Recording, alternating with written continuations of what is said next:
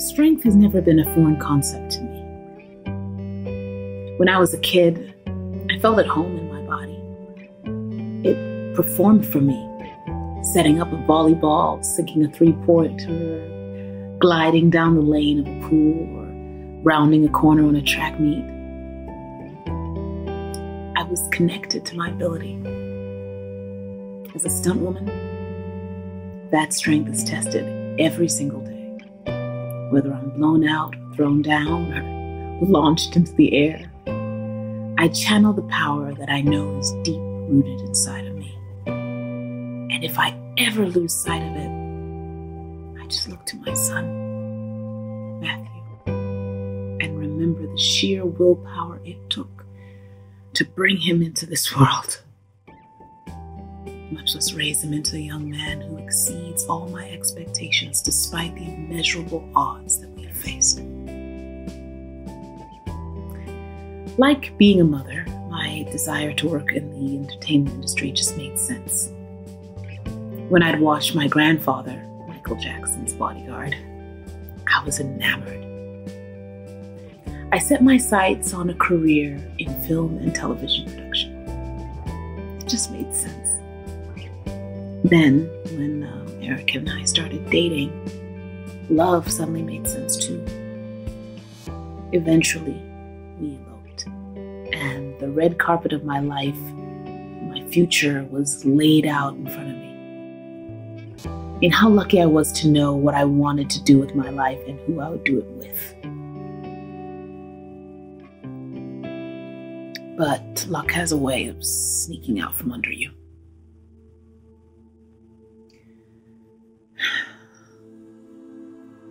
The first time Eric abused me, I was in college, pursuing my dreams. He was enlisting in the Marines and preparing to deploy. He was struggling with alcoholism. We were at a party, got in a fight, and I left. And when I returned later to pick him up, he was belligerent. He got in the car, pulled my emergency brake, threw me out, and started kicking the crap out of me. My bare feet, they dragged against the ground, ripping the skin off. I got away and managed to run to my mom's house nearby, but he caught up and tackled me to the ground in front of her yard. By coincidence, 2 army guys drove by in a truck and pulled him off of me.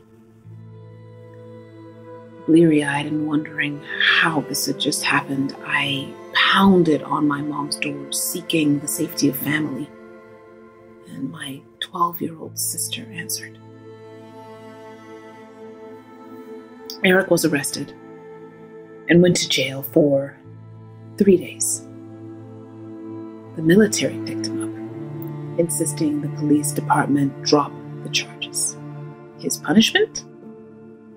30 days of cleaning the aircraft hangar.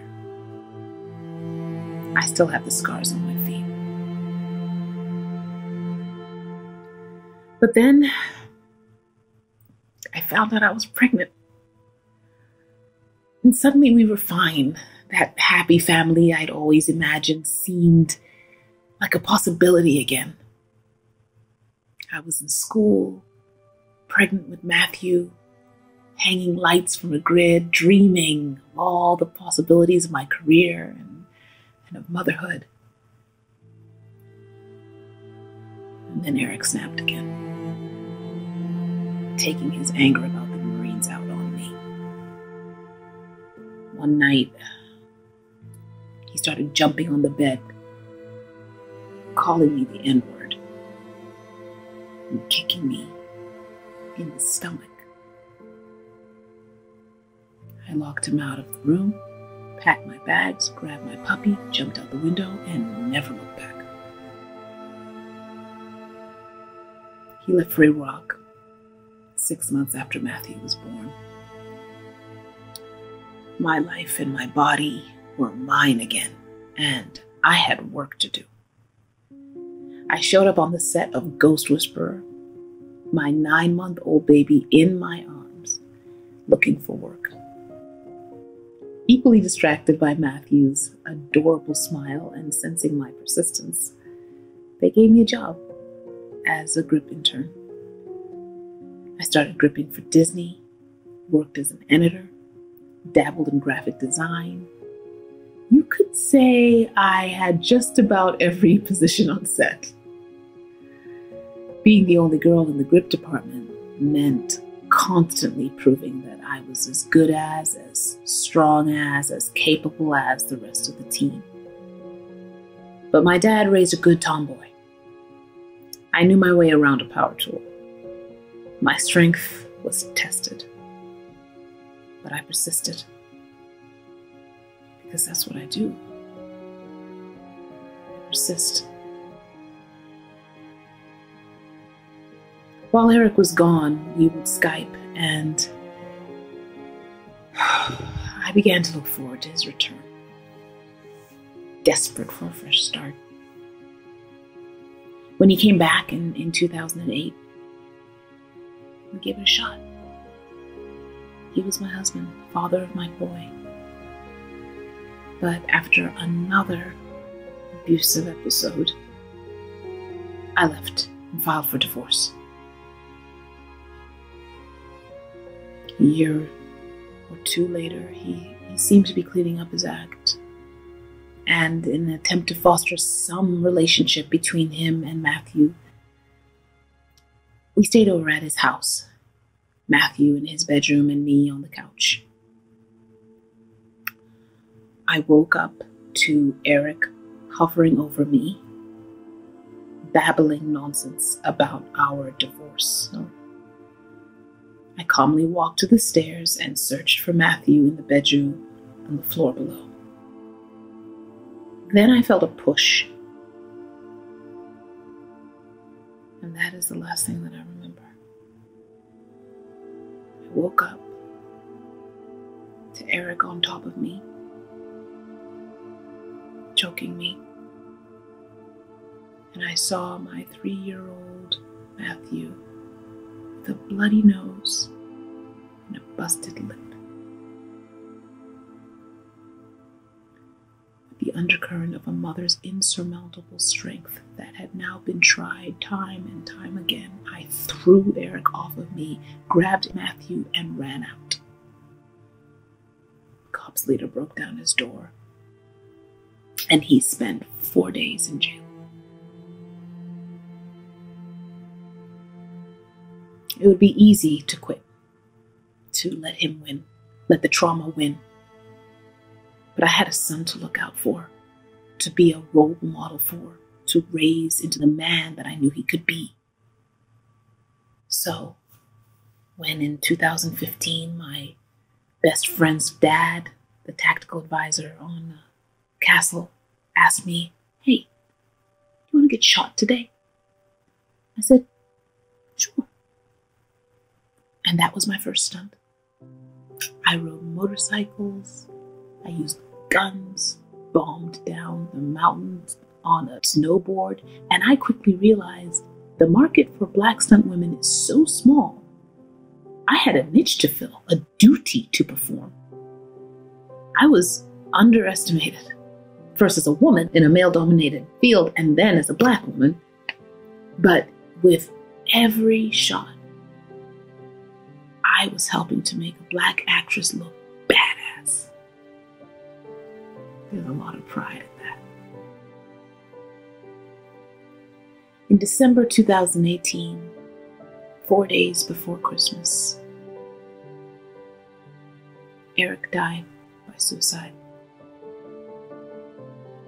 He had turned his life around, gotten the help he needed, and apologized for everything. He and Matthew had been back in each other's lives for only about 6 months. He was making an effort to be a better dad. I never received child support, but I decided to find out if Matthew was entitled to any benefits or college tuition money. was lost looking for answers. And that's when I found Naomi and MPTF. When we first met, I felt like I could tell Naomi anything. I had a hard time getting my story out. I didn't want to put down my ex-husband or relive the hell I went through, but she put me at ease. Without her, I would not have been able to get through it. Usually, when you're the victim of domestic violence, people ask, "Why didn't you leave?" She never asked that. She never judged me. She understood I had a child to take care of. Being a military wife, I'd always felt insignificant. When Naomi came along, my hope in humanity was restored. To have someone go out of their way to make sure that me and my kid were okay simply meant the world. Naomi had been doing VA benefits for MPTF for a while, but had never dealt with a death by suicide. But like me, Naomi is not one to give in.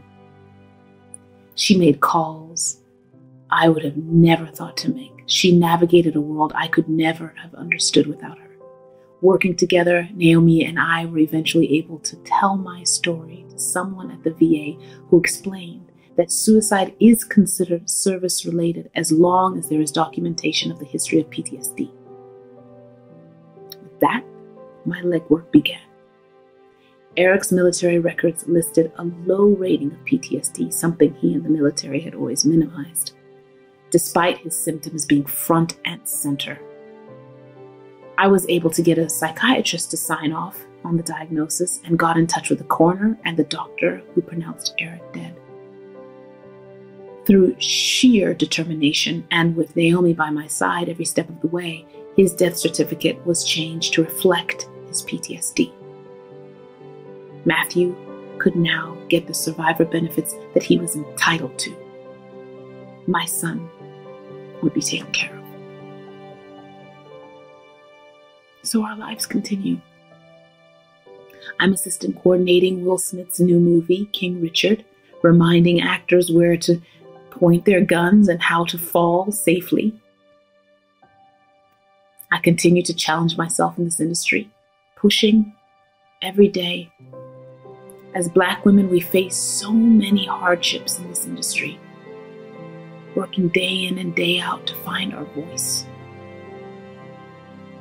I love that every day I'm reminded how strong I am despite how much I've endured, that my strength has never left me.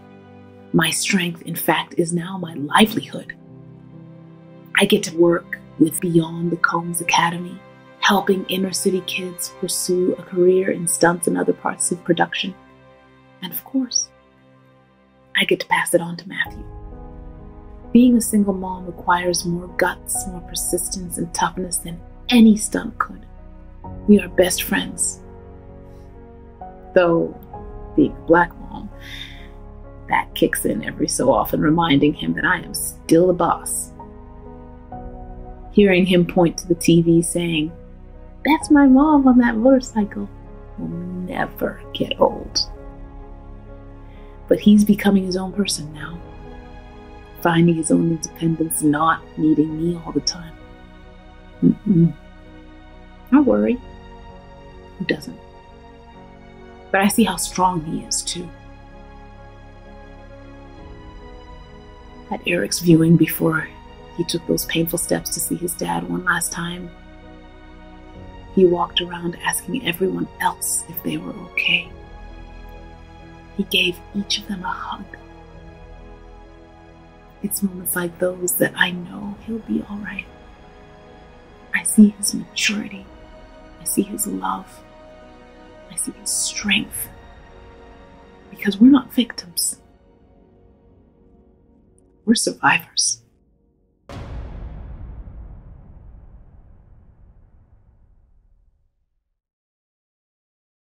Thank you, Danai, for telling our story. And thank you, Naomi and MPTF, for being there for us. Being a single mother in this industry is hard, but having this happened to us, and, my son losing his father made it a lot harder, but Naomi and MPTF were there for us. And even though this was a tragic incident, they are there, even if it's just something small that you need help with. They help everybody in the entertainment industry. And wanted to thank my mom and my sister, my dad, for being there from day one when everything happened. Thank my son for being such a strong young man and taking care of everyone else, even in the worst time of his life. He's still worried about everyone else. And I want to thank my mentors and boyfriend Matt, my best friend Shamar, and Andrea and Victoria for all being there for me and pushing me through everything. And again, thank you, Danai, for telling this story and also for being the actress you are and providing other Black stunt women like me with more jobs in this industry. So thank you. See ya. That's Matthew.